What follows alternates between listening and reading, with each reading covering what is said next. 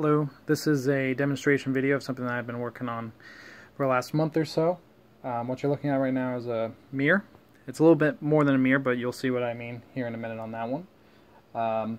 Everything that you see here is actually custom made, from the box itself to the technology on the inside of how this actually works.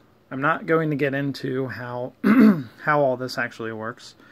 I might save that for another video if people are interested in knowing. But anyways, I'm going to go ahead and give this a little tap on the screen and you'll see what I'm talking about here.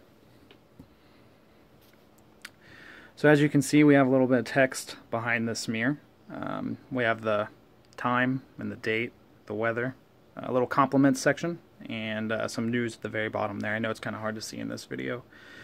This is some software that's actually available on GitHub. There's multiple different modules here. The weather and time and the complement system and the news, those all come default.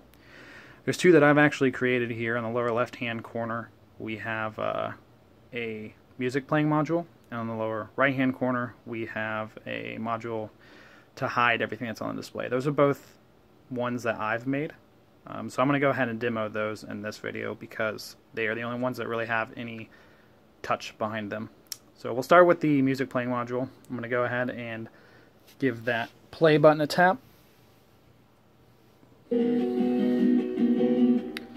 you can see it's playing some music right now. We can skip and go back and change the volume. I'm not going to change the volume, but I will skip and just pause it after that. So we just went ahead and gave it a skip. So now I'm going to go ahead and just pause it there.